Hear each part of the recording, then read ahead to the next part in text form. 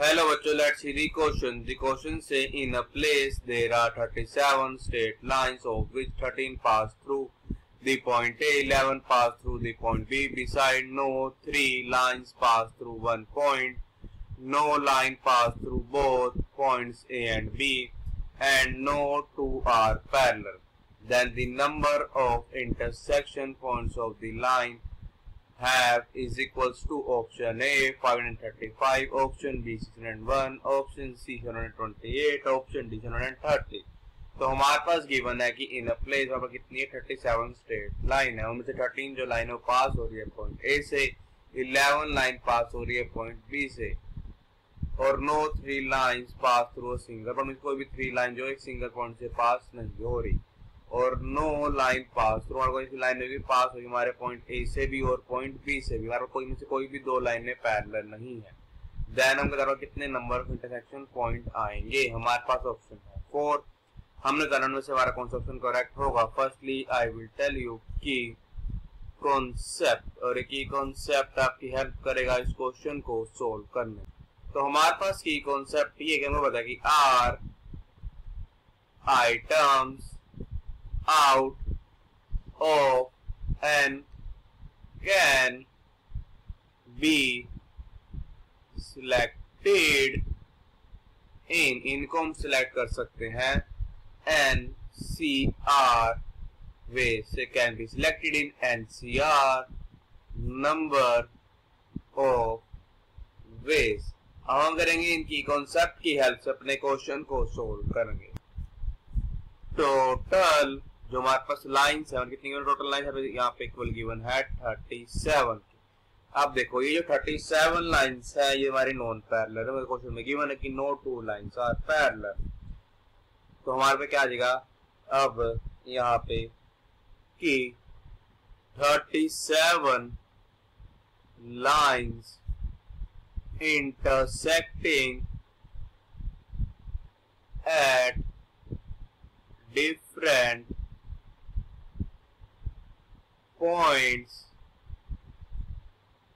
in, अब देखो ये 27 लाइन्स है, ये कितने ऐसे पॉइंट पे डिफरेंट पॉइंट पे इंटरसेक्ट कर सकती है। अब देखो जैसी दो लाइनें मीट करेंगी वो इंटरसेक्ट करेंगे एक पॉइंट पे, अलग दो लाइनें मीट करेंगी वो इंटरसेक्ट करेंगे एक पॉइंट पे। तो आप बताइएगा हमने करना पे 37 लाइन्स में से कोई भी दो लाइन सिलेक्ट करना पड़ेगा 37C2। हमारे क्वेश्चन में ये भी गिवन था कि जो 13 लाइन्स है वो पास हो रही है पॉइंट ए से, as 13 lines pass through point A. अब अभी क्या हमारे पास था 37C2, जब हमारे 37 लाइन करेंगी डिफरेंट पॉइंट पे इंटरसेक्ट करेंगी। हमारे क्वेश्चन में गिवन है कि हमारे पास 30 लाइन्स पॉइंट ए से पास होती है, तो हम यहाँ पे कर लेंगे 37C2 में से कर लेंगे चीज माइनस कर लेंगे 37 जो हमारी ये एक ए पॉइंट से पास हो रही है, तो मैंने हमने 13 में से कोई भी दो लाइन को सिलेक्ट करना पड़ेगा 13C2, बिकॉज ये वाली चीज हम यहाँ पे ऑलरेडी इसमें काउंट कर चुके हैं। +1 बिकॉज हमारे देखो सारी लाइन 39 पॉइंट से पास हो रही है, बट जैसे हमने करा -13C2 तो हमारे में से 37C2 में से वो पॉइंट ए की सारे नंबर ऑफ वेज क्या हो गए कैंसिल। हमने पे करा 1 को ऐड किया पॉइंट ए के लिए, मींस एक इंटरसेक्शन पॉइंट के लिए।